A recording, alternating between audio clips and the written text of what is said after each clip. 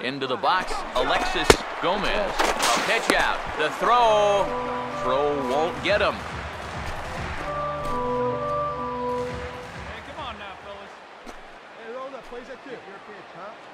The 1-0 pitch. On the move again from first. Pitches a cold strike. The throw. It skips in and he's safe. Close play, but he's in there.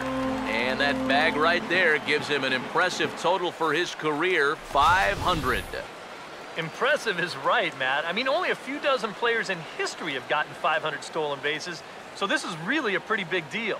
And his career is not even close to being over right now, so he might rack up a lot more before it's all said and done.